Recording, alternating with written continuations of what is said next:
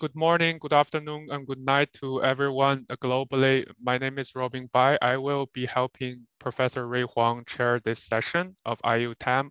Very exciting speakers. So the first speaker here is Dr. Shaoting Lin and Professor Xuanhe Zhao from MIT. And they are going to talk about extreme properties of hydrogels by network design. So Shaoting, please, the floor is yours.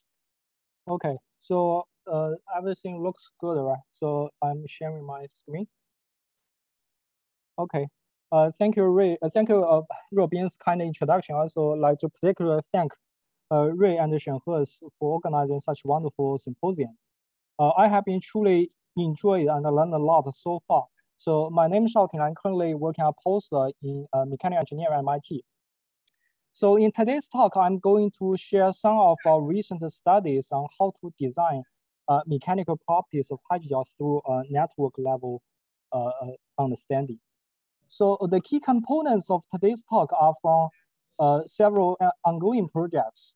So I won't be able to cover many of our previous work along this topic. But if you have interest, you are welcome to check our most recent review led by Xuanhe Zhao. We summarize a variety of network-level engineering approaches to manipulate so-called unconventional polymer networks for a macroscopic property design. So here's a motivation. Without highlighting too much, so previous speakers in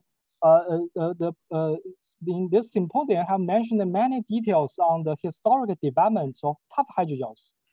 And the development of PV hydrogels and double net hydrogels are the two historical inventions in the field. The chemistry of these two materials are quite different, but their actually toughening mechanism is actually universal. So the dissipations can be either achieved through melting of crystalline domains or by introducing sacrificial bonds. And using the similar principle, our group and also include many other groups are trying to actually develop strong hydrogel adhesions to glass, ceramics, metals, and even human tissues.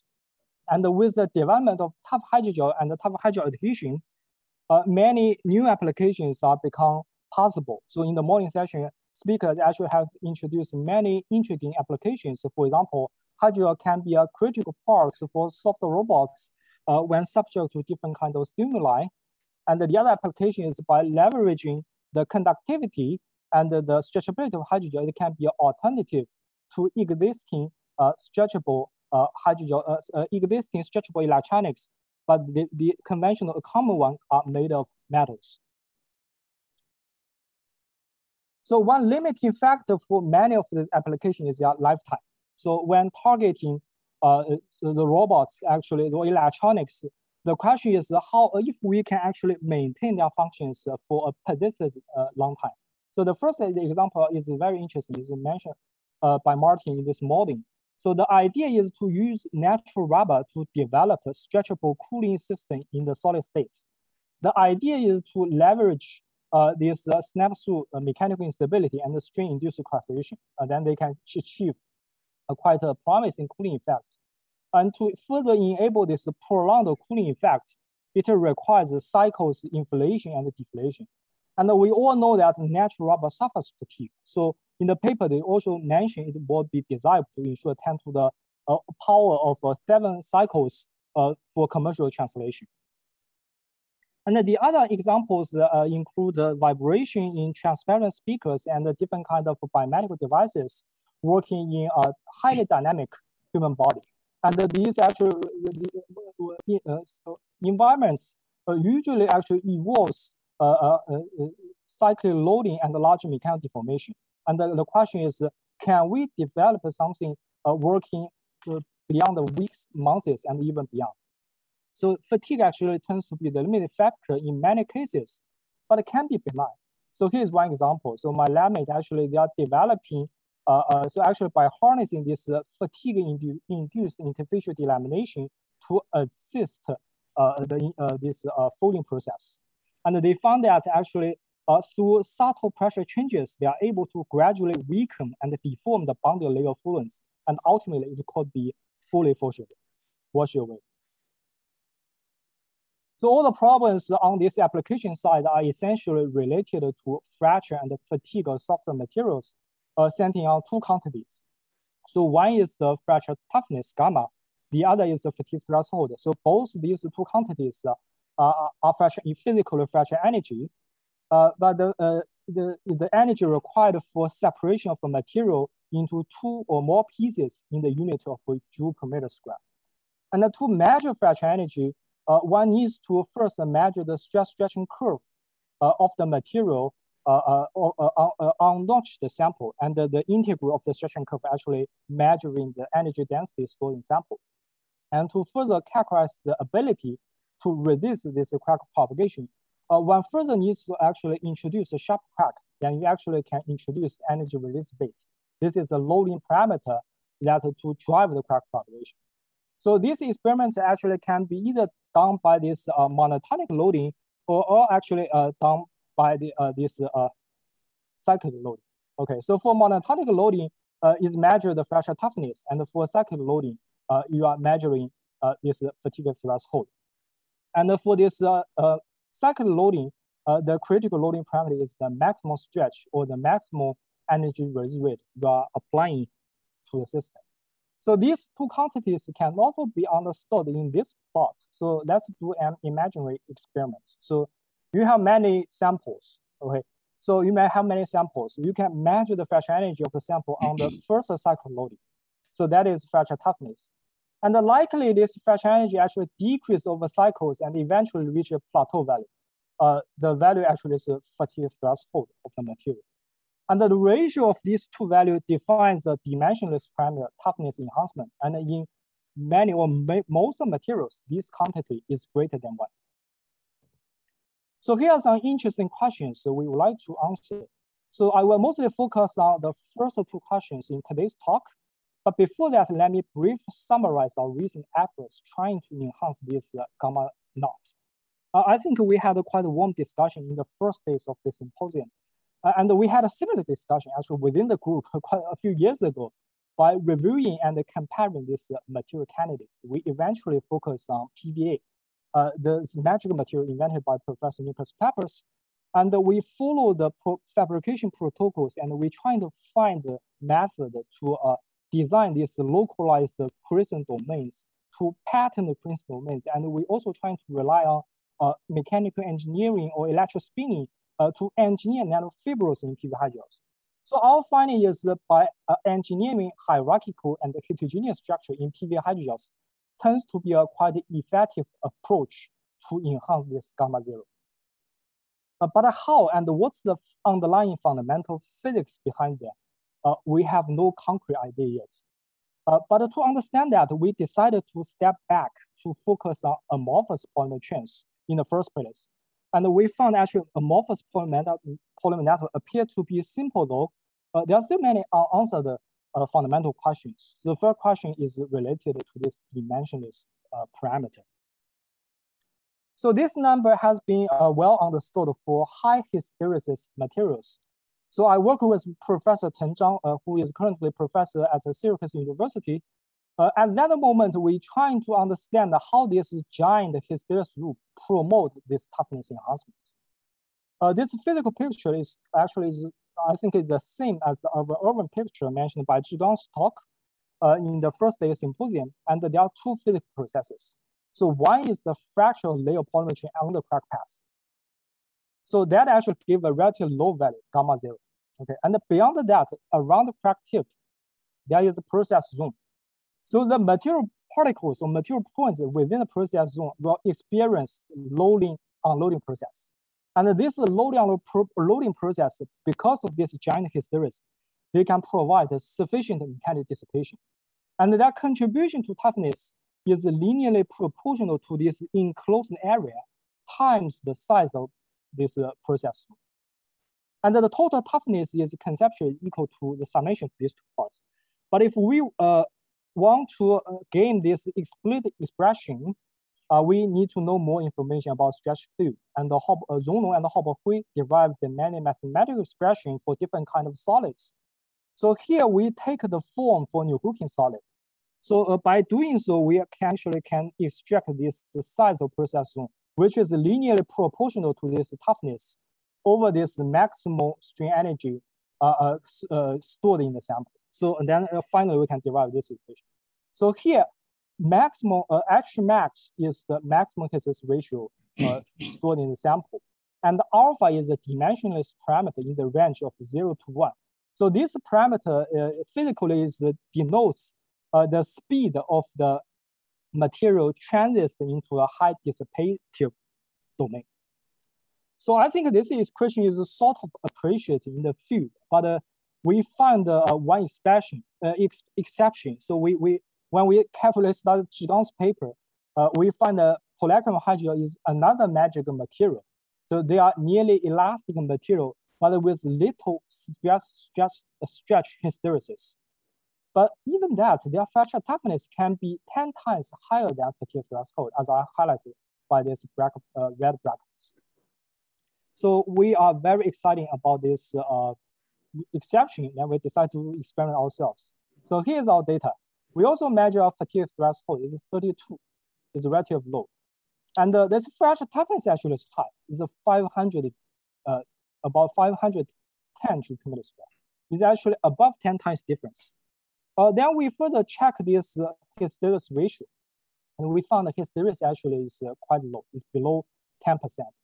The hysteresis ratio tends to be rate independent.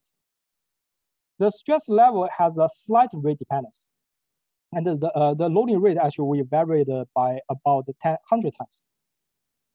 So then recording our bulk dissipation model, so since polyacrylamide hydrogel is highly stretchable, so alpha can be approximate as 1.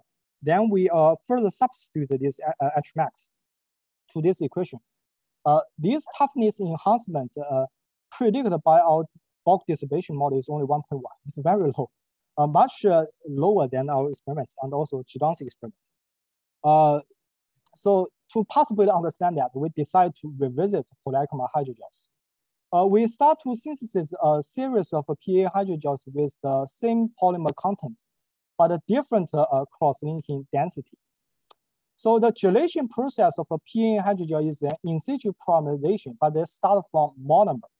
So they can form extremely long polymer chains interconnected by these cross-linkers, but these long chain polymers are passing through each other. But if you add a lot of cross-linker, what happens is this chain entanglements actually, so this long chain polymer actually creates a lot of trapped polymer segments, and people call it chain entanglements. But if we add a lot of cross-linker in the system, but maintain the same amount of polymers, so what happens is this chain entanglement can dramatically reduce. And but what should be noted that they still contain dangling chains and the cycle loops. So here I summarized this average chain density and the average chain length and average chain density in the systems. And these two quantities actually are coupled due to the mass conservation in the systems. So here are the experimental results. We first measure the toughness of the polyacrylamide hydrogel. So as the chain length increases, the fracture toughness actually increases up to 500 Joule per meter square. And we also measure fatigue threshold. They increase slightly with the chain length. We further summarize this ratio, the ratio between the toughness and the threshold as a toughness enhancement. We see a pronounced increase from approximately 1 to 16. So this experimental data tells that for polyacrylamide hydrogel with extremely long polymer chains, because of the chain entanglements, this toughness is much larger than its fatigue threshold. But for polyacrylamide hydrogels with very short polymer chains, even it may contain some defects such as dangling chains or these kind of loop defects, its toughness is still almost nearly identical to its fatigue threshold. We further measure the hysteresis, and we see this hysteresis is consistent below 10 for different materials with different chain lengths. So here is a comparison. So the blue dots is the predicted toughness enhancement by bulk dissipation model, and the red dots is our experimental data. We see a large discrepancy, especially when the chain entanglements become pronounced in the systems. I think we need more data to understand the chain entanglement effects. So we further perform this rheology test to characterize this rate dependence. So the rate dependence is less likely due to the polar elasticity, as it has been explained by Wei Hong in his talk, because in this rheology test is a simple shear mode. So there is negligible hydrostatic pressure building in the system to drive the migration of solvent. There is also unlikely due to this relaxation of Dunkelin chains, because I will show some data later. Our data indicate that these Dunkelin chains in swollen hydrogels do not contribute to rate dependence significantly. And since the polyacrylate is synthesized by covalent cross-linking, there won't be have reversible bonds. So by excluding all these effects, we eventually conclude that the highly possibly due to this repetition of entanglement, entangled polymer chains. And here also we systematically characterize this hysteresis ratio for unentanglement and the entanglement network. And so here are some actually 3 observations. So the first is chain entanglement gives rate dependent modulus. So this is as we show here, this slight rate dependence, but it's actually consistent with our rheology test. And the chain entanglement actually does not introduce high hysteresis ratio, as I have mentioned. And the chain entanglement does not induce rate-dependent hysteresis ratio. This is actually quite different from other types of rate-dependent materials. So our current understanding is as follows. So we attribute this new type of toughening mechanism to so-called near crack dissipations. So I think the physical picture should be consistent with Zhigang's imperfection JMPS paper and the Creighton's PRX paper. So in Creighton's paper, they clearly visualize this kind of delocalized damage in elastomer, and they show this damage can be delocalized up to 100 micrometers. And this is our understanding. So in more detail, so what happens is at an undeformed state, the chains on the crack paths are highly entangled. But once you further load the sample and the cracks start to propagate, then there are chains actually start to actually these kind of pour out of chains can dissipate the mechanical energy. And when you further load the sample, cracks start to propagate. So then actually more and more chains are fractured even at adjacent layers. So this probably is the same physical picture as depicted by this Creighton's paper, because for elastomer also actually contains many entanglements. I think we still have many things to further adjust the picture, but this near crack dissipation concept tend to be important because it suggests a new toughening mechanism for low hysteresis materials. The finding further actually inspire us to rethink the toughening mechanism in PEM, LG, and hydrogen. Actually, I did experiments 5 years ago to validate the bulk dissipation model, but now I actually have some different thoughts. So here's we actually perform these experiments. So we start recharacterize. We first measure this toughness. So it's about 1,000 is high. Then we also synthesize another single net polyacrylate hydrogen, which has the same polymer content, the same cross-linking density. It has a relative low fracture toughness. And we further carry out fatigue threshold. Actually, the fatigue threshold of both systems have quite identical, but this is at a much lower value. So in the system, actually, there are 3 kinds of fracture energy in the system. So one is the total toughness. And the other one is the fatigue threshold, which we understood quite well. But in between, there is we call it as tip fracture toughness, which actually is to account for this low hysteresis near crack dissipations. So there are this kind of mechanism. So can be actually applicable, potentially applicable even, let's say, double network hydrogel elastomers, but we need some data to support that. The reason why, because for these materials actually inevitably contains chain entanglements. And we originally used this kind of bulk dissipation model to describe the toughening mechanism. So now we like to modify it in this form. So the release ratio seems to be more complex than we expect. So the ratio of gamma 0. So what we have actually proposed is not gamma over the gamma Z, actually is gamma over gamma T.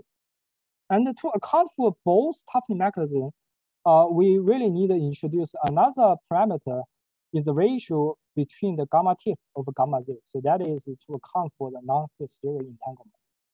So some other experiment, this is an ongoing project. The other experiment on the list is to retest and compare model in a soft material system free of chain entanglements. So in that case, the fracture toughness should be, this tip toughness should be identical as the fatigue threshold. Then our modified model will, again, will be reduced to go back to our original model. So we need to test that. So then this actually naturally brings up our second question. So can we have a stretchable polymer network that has the identical fracture toughness and the fatigue threshold? So since 1960s, people start to measure fatigue threshold for elastomers, and most recently, Zhigang's group initiated the field of fatigue hydrogels. And among all the reported materials, to my knowledge, none of them have the identical fracture toughness and the fatigue threshold. And the question is why we are so eager for such a material system. So here's the reason. We need to start with a relatively ideal and simple material system as an experimental platform, so that it can be explained by theory, and thereby can further inform new mechanics. So for example, how to probe bond energy, how to probe chain fracture, and then eventually how to relate these atomic events with macroscopic mechanical and physical properties. So for many hydrogels containing carbon-carbon bonds as the backbone polymer chains, their polymerization typically start from these monomers, then to form extreme long chain paths through each other. So this entanglement actually seems to inevitable unless you dramatically increase this crossing density. But in that case, gel becomes super brittle. Alternatively, the polymerization for hydrogel can start with the polymers instead of monomers. And the example including PG or PBA. And in that case, the N group remains active and can still act as the crosslink. And by doing so, in the pre-gel state, each polymer expands to some degree. Then, of course, the expansion is depending on this polymer solvent conditions. And the chain entanglement can be quite negligible in this case, especially when you carefully tune the polymer content below and or around this critical overlap. So we eventually actually select this Tetron AB type PEG hydrogel system. So Sark actually brings the material to this field. I stand many of his papers. And he also shows some new findings on the first day symposium. So why this material is unique? So the material actually contains two types of Tetron polymers, but neither of them can react with themselves. So they can only react with each other. So A can only react with B. Okay, that will be highly beneficial to form a relative ideal structure to with alternating AB type structure by eliminating cycle loops. But in reality, they are still may contain some cycle loops, and people actually perform simulation to predict this amount of the defects. But we can actually, by following simulation, we can control this amount of these defects to the minimum level. And the three-dimensional structure is really actually, this is tetrahedron, the same as the diamond. But the difference is in between the nodes for diamond is carbon bonds. But for this hydrogel is floppy polymer chains. At a small deformation, they're entropy. At a large deformation, they are anthropic dominant. So, so here's actually the material system, to be short, is a monodisperse. So ideally, so relatively is monodisperse.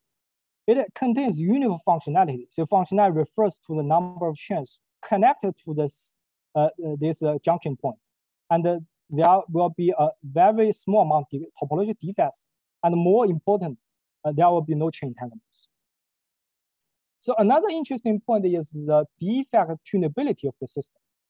So the material actually, the one type of the polymer is N group is M matrix group. N actually is tends to hydrolyze. They tend to degrade. So that actually give the tunable way to control the reaction efficiency or connectivity of the systems. once you are able to actually make this group hydrolyzed by tuning this either pH value or tuning this hydrolysis time. And the fraction of the actually the Dunkelin chains actually they can be formed different orders. So depending on the number of chains connected to this junction point, they can be first order, second order, third order, fourth order. So by following their papers, we can also actually quantify the number of these kind of defects at a different reaction efficiency. So here's the results. We start to measure fracture toughness and fatigue threshold. And so this is the ratio of these two quantities. We can see, so this two normalized quantity is nearly maintained as 1, even when the defects is quite large. Is the reaction efficiency is as low as 0.5. This kind is still as 1. And we also have some other experimental observations. We find actually the crack. So when we do the fatigue test, if you apply a low G, the crack does not propagate at all. And we also check this force. There's no reduction force. And if you further increase of the load upon critical value, you see a rapid crack propagation. You won't see this progressive propagation. And this critical actually is so close to this fracture point. Okay, these I think there's evidence to show, to justify gamma equal to gamma 0. There's other data. We also show the material is actually literally has no hysteresis, at least from this curve. This material actually contains moderate amount of Dunkelin chains. And the material is also has no rate of dependence for both the stress level, shear modulus, and the fracture toughness. So the last question part I would like to cover in this talk is, so now we have a material system. As I mentioned, we have a material system, but the purpose of a material system is to inform new understandings. So now our understanding is, can we have some new understanding for this gamma 0? So classical understanding of fatigue polymers date back to late Thomas. So picture basic idea is, once the material fractures, so a single layer polymer provides this intrinsic fracture energy. But there are two limitations actually is indicated by recent experiments. So one is they indicate is the fatigue threshold has been underestimated. The other one actually is they fail to account for these topological defects. So we recently actually proposed a model, so actually trying to address these two limitations. So there are two central ideas behind this model. So one is we trying to account for, to show that we calculate the energy contributed by adjacent layers. So then, so it's not just by single layer. Actually, around adjacent layer, they can also contribute this gamma 0. The second effect, the idea is when the press out propagates, they may fracture different kind of defects, and then you can calculate their contribution to the toughness. So these are eventually our formula. So there are two contributions. One is toughening due to the this adjacent layers. The other weakening because due to this active chains by Dunkelin chains. I think I run out of time. So here's our data. So we can see the more is an experimental validation, but more important, I would say, is a fundamental application of this material system. We show this comparison for fatigue threshold between our model and the experiment. So to summarize, we are actually interested on this dimension parameter. We should report a mechanism for new low system material, and we also report a material system have the identical fracture toughness and fatigue threshold. So I'd like to thank Professor Shen Hezhao, Dongchang, Jiahua, who both of them actually contributed to experiment materials and calculation. Thank you for your attention and welcome for any questions you may have. All right, thank you, Shaoting. You may unshare your screen. Sure. And we are exactly on time. So let me propose we move on. And I know Chenghai and Ray have questions, and Shaoting, I'm pretty sure you will stay to the end the panel discussion. Sure. So you can either type the answers to Chenghai's question already, or we can leave it to our more fruitful discussions later. All right. So okay, so let us move on to the second speaker. Second speaker is Professor Bruce Lee from Michigan Tech University. And okay, so already he's going to talk about smart adhesive hydrogel based on muscle adhesion.